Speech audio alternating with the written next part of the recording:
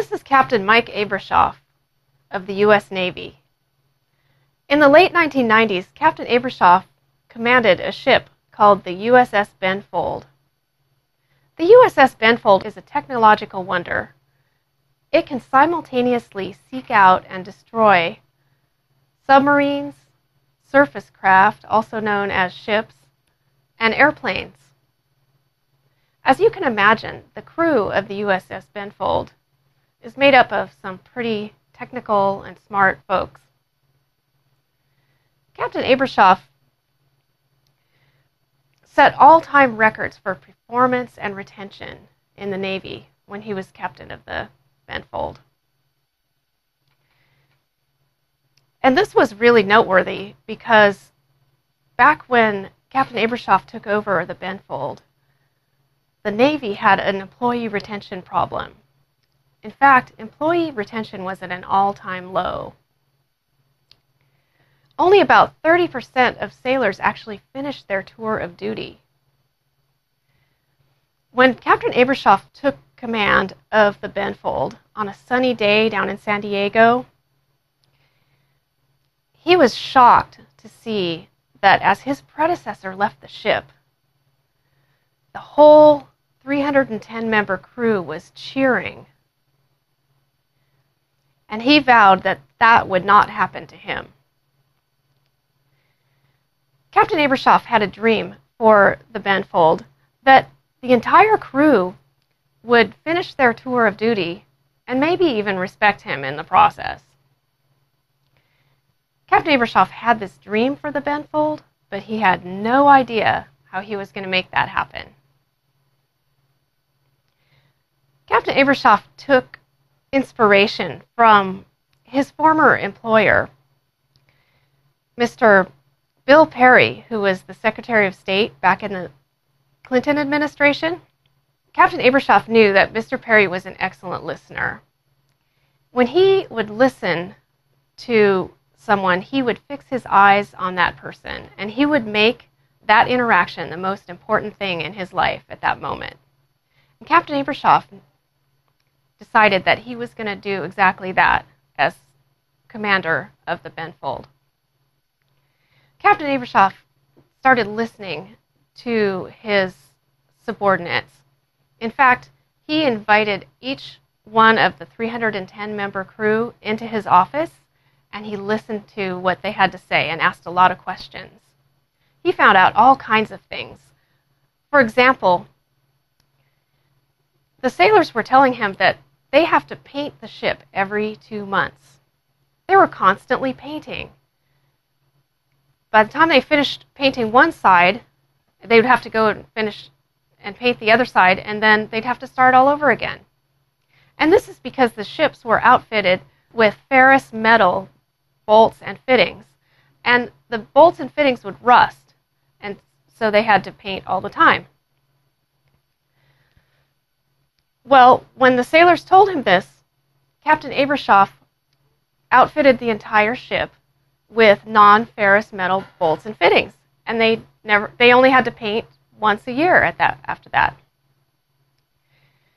Since they had so much extra time that they weren't spending painting and extra money because they didn't have to buy all those supplies, the sailors were able to spend more time taking correspondence courses and bettering themselves.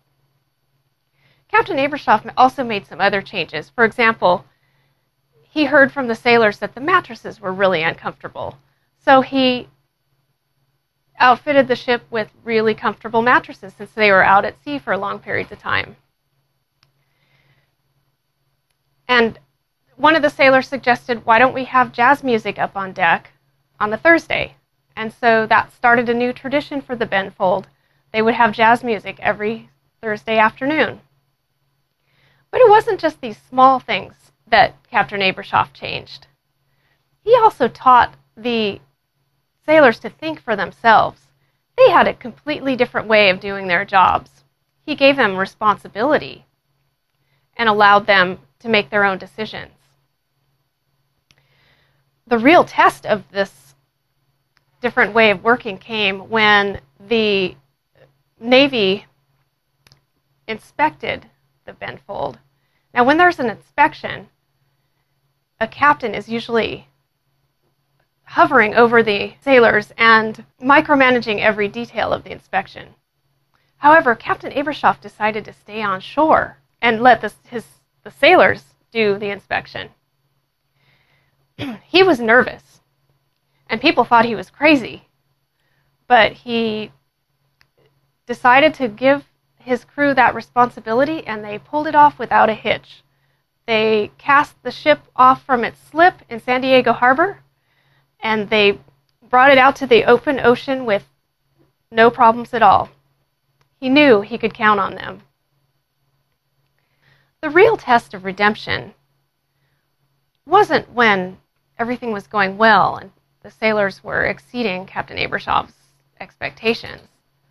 The real test came once when things went horribly wrong and the worst of human nature was on display. The ship docked at Bahrain Harbor, and about 30 of the sailors got off the ship and went on shore, and they headed straight for the bar where they drank and got really drunk. And when they got on the bus to come back, there were two African American sailors who were singing rap songs that contained a racial epithet.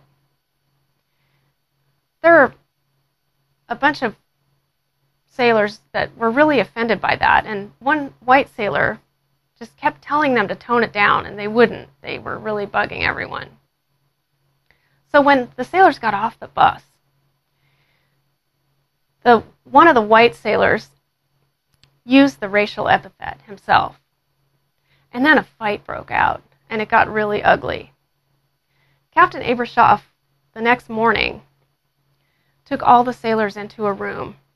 And he had about 60 witnesses to the incident. He asked the witnesses to testify, and after they testified, the sailors that were involved wouldn't admit what they did. So Captain Abrashoff leveled with them. He told them, you know, you have a choice here. If you want to stay in the Navy, you need to tell me the truth. I think because they respected Captain Abrashoff so much, the sailors actually admitted that they used the racial epithet.